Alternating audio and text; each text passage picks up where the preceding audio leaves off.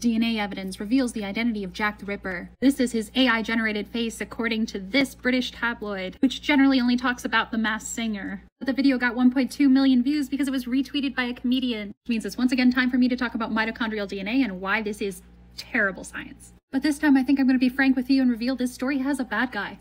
I generally try not to speak ill of the alive because I believe in the iron triangle of conspiracy theories. You only get to pick 2 of these. This man, Russell Edwards, is incredibly unpopular because Jack the Ripper isn't the only murder that he's tried to solve. Back in the 60s, there was a truly brutal string of child murders. Only Keith Bennett's body was never found. Here's Russell Edwards with a shovel because he claimed that he found a human jaw on the moors. Keith's poor mother never stopped wandering the moors looking for his body until she died in 2012.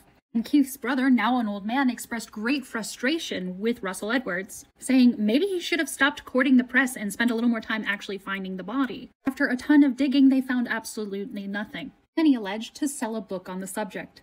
In the same way, people have been debunking this DNA evidence since 2014. Russell Edwards claims that this 11-foot silk shawl belonged to the broke Catherine Eddowes and that it was not found on her body because a police officer stole it from the crime scene to give to his wife, despite the bloodstains on it, and despite the fact it was never seen at the crime scene, and the police officer didn't work for the right district. It's also 11 feet long. This is not a shawl. This is a tablecloth.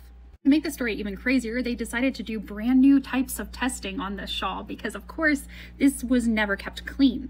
Mitochondrial DNA is never used in criminal cases because it is not enough to convict a person. Mitochondrial DNA is tiny and only contains 37 genes. General DNA evidence is a double helix. It's 2 strands of 20,000 genes. This is not even Cliff Notes. Read this paper at the Journal of Forensic Science. The first thing you get to is this expression of concern. And in it, the publisher says, we did our best to try to get the real data from the author, but they cannot produce the real data. They say it's missing.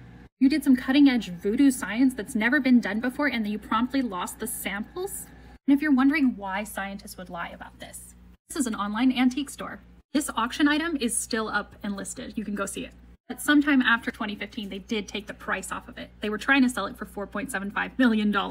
But the shawl didn't sell, so Russell Edwards, acclaimed author and noted ripperologist, has decided to put out another issue of his book, and he added to it. He added this photo, which he admits is just a pastiche of all the photos of Aaron's relatives, and then a new creepy anti-Semitic conspiracy theory tie-in with the Freemasons. The Freemasons and the Jack the Ripper murders based upon blaming the Jews for the death of Jesus, which is kind of a confounding theory. The British Freemasons were actually the most accepting of any Freemasons in the world, especially at the time. So no, this is not a trustworthy individual.